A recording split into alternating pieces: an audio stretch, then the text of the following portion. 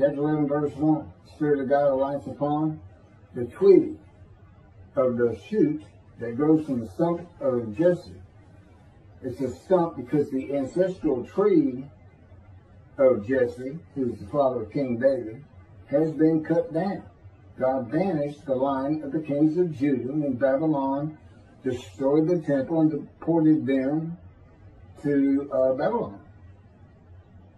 The last king, Jeconiah, he just told him, no descendant of yours will ever rule on the throne of David, from the throne of David over Judah again. And that's what the stump is. A shoot grows out of it. That's a different line of descendants we don't know anything about. David had many, many children. And from that particular branch or shoot, you find a twig on a tree, a new ancestral tree that nobody has any idea of. No man can prove who he is by saying, here's my ancestry back to King David. And the proof of it is not there. I mean, that's just common sense.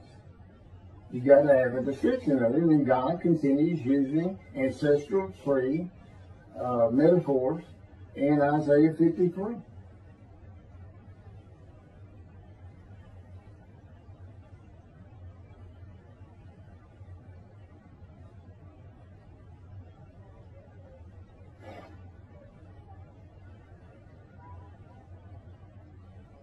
This is prophetic. Isaiah prophetically refers to the stump of Jesse, father of King David, as an announcement of the ending of the line of the kings of Judah.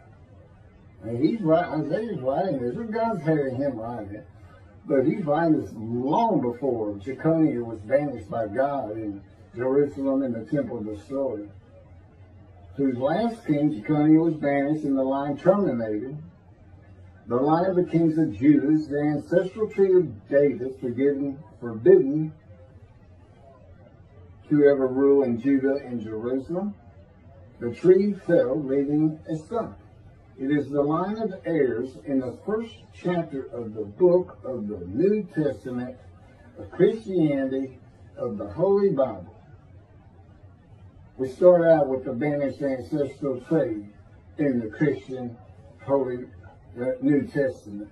That's where we start. You got to go past the book they stole and call their own, and then give it no meaning and call it an Old Testament.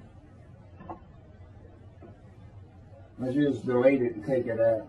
It's got no business with the New Testament. And who is that line? Why do we start there? It's the line of Jesus Christ. The kings, the line, God no longer wanted. That's where it starts. God did not banish this line of Jesse of the kings of Judah until long after the death of Isaiah. God knew in Isaiah's time that the line of the kings of Judah would be taken into exile and his temple destroyed.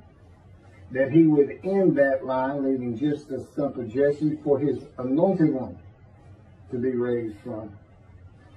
Jesus could not fulfill the book of Isaiah, not for the reason that his line had been banished, but simply because he doesn't come from the stump. I mean, Christians can say, oh, well, that line was banished, but he sent Jesus anyway, so he must have lifted the banishment. Yeah, but he's still not from the stump. And he's certainly not described in Isaiah 53. You need to take your scissors and cut your Old Testament out. Your Old Testament doesn't belong with the New Testament. There is no Jesus in it. He didn't do anything in it except he took some parts that the Jews expected, like a conqueror, a savior. Well, they're all under rule of Rome. Jesus takes one prophecy and says, all the prophets say of me, using your Old Testament Christians, all the prophets say of me, I could ride this ass into Jerusalem. And the prophecy he's quoting, the next verse is verse 10. Zechariah chapter 9, verses 9 and 10. And he says, and there the Gentiles will scourge me, spit on me, stake me, and kill me, but on the third day I shall rise. All the prophets, Jesus.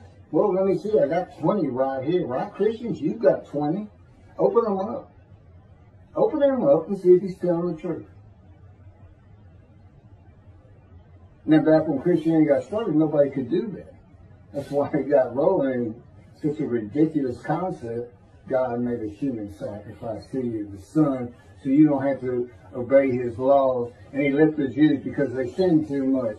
Well, why did you have to have somebody sacrifice for you to be free and righteous and free of your sins? You weren't sinners when God said, I can't take the Jews anymore? Oh, I think you weren't. Yeah, I don't think so. And guess what? No Jesus ever died for your sin. There's not a Gentile out there that's not responsible for his sins and will not be in righteousness and will not be in right standing. And there's no way you ever are going to go to the Jewish heaven. God says, I'm making a heaven where the name Israel shall endure. If you want to see heaven, if you want to find forgiveness, if you want to fall under the written forgiveness God brings with him in the day of the Lord, which is today, according to Jeremiah 31, then you're going to have to convert to Judaism. You're going to have to become a Jew. And guess what? God would say, back at you. You go to my people and try to force them to convert to Christianity, a pagan sect of human sacrifice. Back at you. And you know why he says that?